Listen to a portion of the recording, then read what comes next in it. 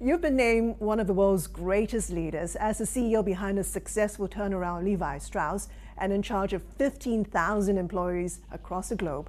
How would you describe your leadership and your management style? What are you like as the boss? I've been blessed to have a lot of great bosses and a lot of mentors in my career. I think fundamentally it comes down to having a huge amount of humility and selflessness.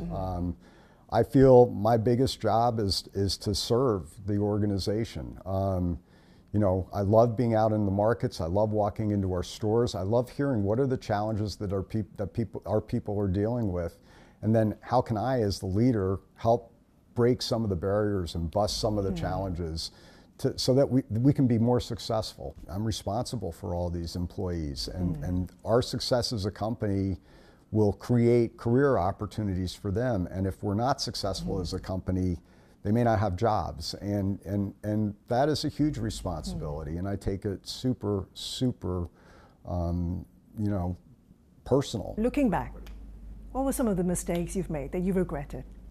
You know, this is a corny saying, and it gets said a lot, but probably not exiting people soon enough when I knew that there was something not right, not making the right people moves fast enough, not moving really talented people ahead fast enough. We've lost people who I regret that we lost.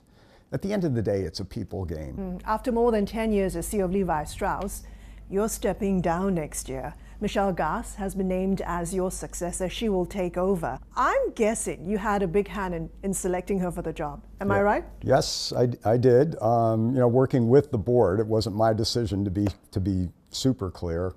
But you know, we had been working on succession, and initially they kept saying, we want to find another you. You know, go find a mini Chip, go find another you. And I kept saying to them, you don't want another me. I was the right guy for 12 years ago. The brand was broken. You needed somebody who could come in and build the brand. The needs of the company today are a little bit different. The brand is really, really strong. We aspire to be a big direct-to-consumer retailer. And Michelle, yes, she worked at Kohl's for the last 10 years, and she was the CEO for the last 5+ years. In her heart, she is a retailer, and I'm a brand guy. Yeah. And she took Kohl's digital business, their e-commerce business, from $1 billion to $6 billion in 10 years. You know, she changed Kohl's, made them a digitally savvy company. And so she's going to bring that to the party as well. So, and that's a huge opportunity as well. She's already joined Levi Strauss since the beginning of the year. When will she officially take over? That's a board decision. I don't know. You know, when we announced her, we said within 18 months of her joining.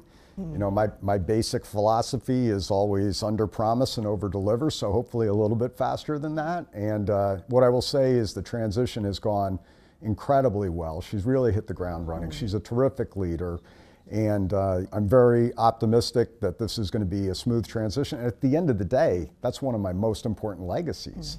And is, you know, who I hand the baton to, and is that person going to take the company from where it is today to the next level.